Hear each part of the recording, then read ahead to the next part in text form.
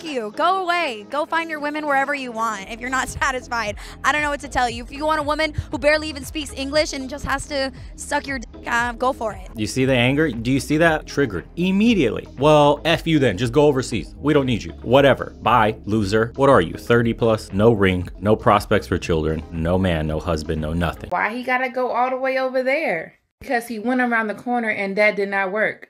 Us women have to stop being so difficult and understand what it is that we actually want, because obviously the men that we want are approaching us and we feel that that's not the right person for us. That sounds so confusing even explaining that. Mad because he's not wearing the type of clothes that you'd rather him put on. When clothes could change and you could help him change that by going to the mall. Remember the song by Beyonce, Upgrade You? Try it. I don't think he would mind if you try to give him a little oomph to his clothes. It's just clothes. Those little things do not matter. What matters is if those characteristics that the man has will last a lifetime of happiness, a lifetime of someone who has your back, a lifetime of honesty and respect, and for us, a lifetime of protection. To say the least, those clothes are not going to protect you at all, sis. So if you're not willing to understand that, then let these men go. You act like he's going over there to find a man. She's not younger than me, she's not skinnier than me, and she's not prettier than me. Then why couldn't it just be me? Because she's softer than you. She's quieter than you. She doesn't yell at me, call me an idiot, or tell me to shut up all the time. She listens to me. She's nice to me. She doesn't make me feel like the only thing stopping her from being happy is me. It's now common information that Western men are looking for submissive and more feminine women in the East. Is this due to the fact that more and more American women are seeking out stereotypical bad boys to fill the gaps left by American men? Is white women's interest in interracial adult entertainment real, or just a made-up myth? Also, does explicit information mislead men or women in its intended direction? I contend that Western men favor subservient women. If my estimation is accurate, however, American women are now drawn to more dominating alpha guys.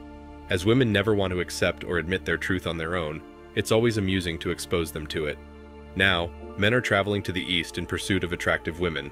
I deserve to have a traditional wife. They want to go be a passport bro. And I'm like, bro, you're fat, you're broke, you don't deserve a traditional wife. You need to level up. The same way they want a traditional girl. The girl, she's going to be way more traditional back in my country. So trust me, she's not marrying you for love, she's marrying you for your green card. So. Are you against passport bros or? I understand the fundamentals of it for those who have done everything in life to make sure they are a man. But if you're not a man, I don't think you deserve that, honestly. If you don't have your life together, what makes you think you know how to appreciate a traditional wife? If some other guy who's living here who's never had an idea of what a male figure is in his life, he's going based off of whatever little content he picks from the internet. He's saying, well, I want a traditional wife. But therefore, he doesn't even have like a credit score. He doesn't even have like his life in check. He's still driving the hoopty from high school. But you want a traditional girl. Like what happens when you bring that girl over here? You're going to basically make her a Western woman and she's going to realize like this guy really doesn't have his shit together. Now she's going to cheat on you. Bear in mind that Thailand has very few obese women. Even ladyboys are prettier than Western women. You should now have all the information you require. Women will find such men attractive because even a partially feminized male from the West will likely appear more manly than many Asian men there.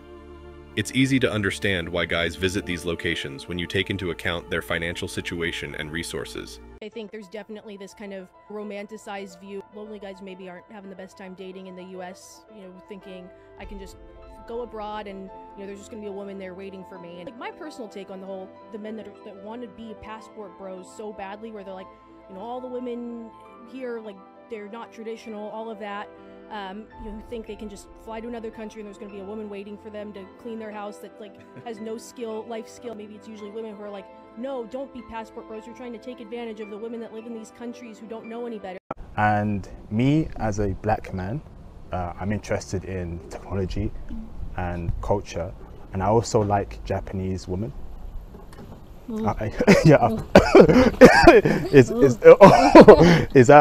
that make you feel happy?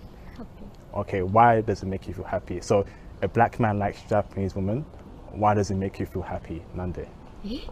The reality is that Western men and women are more desirable around the world, not only because of the better economic conditions that they live in, but also because of the color of their skin, which is more desirable in most parts of the globe. From Africa to Southeast Asia and the Middle East, men and women desire Western men and women, because white skin is prized above brown or black skin. Is this racist, though? In theory, yes. But you can't blame either side because part of the reason this is our history, and especially popular culture and media narratives, which have always shown white people to be heroes, and people from other cultures, countries, and backgrounds to be villains. This is one of the best examples of how media can brainwash large numbers of populations around the world.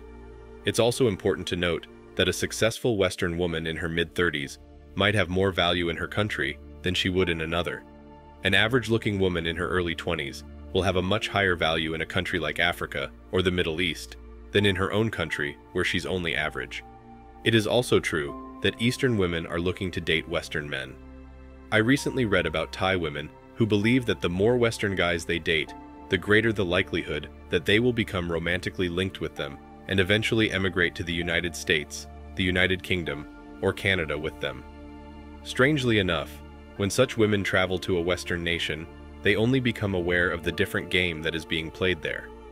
When they notice that Western women are not subservient, they often feel pressure from their peers to emulate them, which is why their white Western boyfriends decide to break up with them.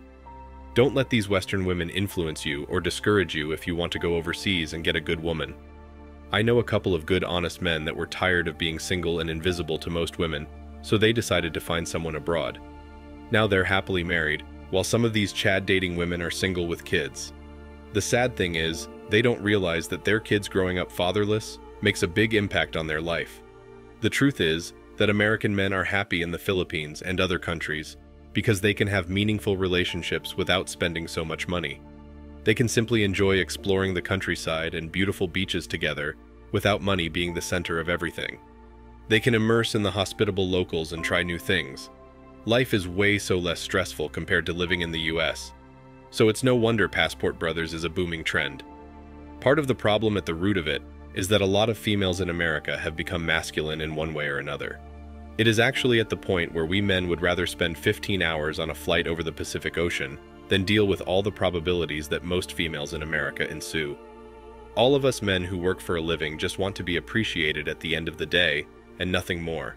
Apparently that is too much to ask for in this day and age, when most young females in America grew up without a father. A lot of women in the Philippines, especially from the South, are really looking forward to marrying Western men.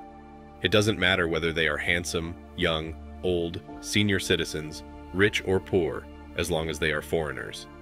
Marrying a foreigner is like winning a trophy that you can parade in your town, which sadly becomes a part of our culture. It's laughable for that woman to say men should find someone on their own economical level. In my entire life, I can count on one hand the number of women I have personally known that was happily married to a man making less than them. They all demand a 6 or 7-figure man while living with their mommy and having to ride the city bus because their McDonald's part-time job doesn't pay enough for them to afford a used car. So yes, Americans should be worried that men from the US are finding women outside of the country while foreign men aren't coming here for them. And the fact that a man that can afford to travel and meet women abroad is at the bottom of the barrel and tells me they are more bothered by this than they care to admit, especially when the women complaining about this are objectively a 4 out of 10 at most.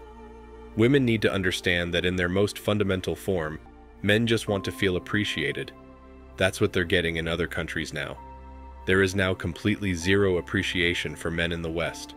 Western women believe they are entitled to a certain level of consideration simply because they are female. I can't remember the last time I did something good for a woman, and she thanked me for it. My advice to men has always been to follow their own paths. He doesn't respect nor love you for being yourself, and just thinks about herself and how you can benefit her. Women need to relearn that relationships are two-way streets. It should be both of you improving one another and making your collective life easier and better. And they should also learn to stick with it when times get tough and not immediately dip. The hypocrisy is unbelievable. When it's the women going overseas for a quick fling with a guy in a bad economic situation and then dipping there isn't a peep. But when men are going overseas to actually find someone to start a hopefully lasting family, all hell breaks loose. The irony of Western women thinking that being submissive means being a slave, when in fact, women in Asia have more power in the household. It is common in single-income households in places like Japan and the Philippines, where the husband works while his paycheck goes to his wife for budgeting for household expenses. He only gets a fraction of his paycheck as an allowance from the household budget. I've heard too many men pursue women and end up wasting so much time, that they could have given to someone that really deserved it. Western society has male and female roles all messed up. A Western woman, for no good reason, believes that staying at being a homemaker, a care provider, and a nurturer for her husband and family, and doing it as a duty to them, is somehow her being oppressed. I believe the blame for that goes to feminism, or the extreme forms of it which want women to take over men's roles in society.